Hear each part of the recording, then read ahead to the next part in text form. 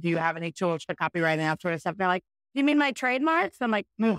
So what would you say has helped you the most with copywriting and explaining it to people? Because I know you have such a fantastic way of breaking things down for people to understand. Yeah, it's for me, I always explain it as writing the words that help people sell stuff. It's like that. It really is as simple as that because it could be social media, it can be emails, it can be websites. It doesn't necessarily have to be this one specific type of, form. It can be a lot of different things. And that's why I think can be a bit confusing for people because if you get into the copywriting world, there's this whole like debate between is it content or is it copy? And like really nobody outside of copywriting cares about that. Yeah. That's like an internal industry debate and it needs to stay there. The thing that matters is that people hire copywriters to help them sell their stuff.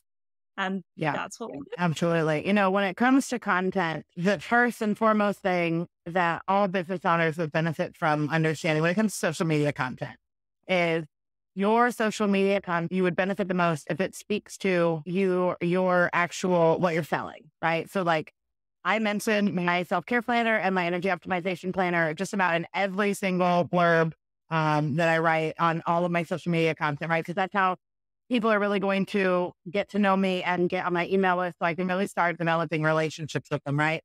So when it comes to creating social media as a copywriter, what do you really lean into when it comes to making social media content? Because I'm sure your email is beautiful. So I'm the thing that I like to focus on most is because I do primarily top of funnel content, which is like the attraction side of things. So I help get people into your funnel by being super visible online.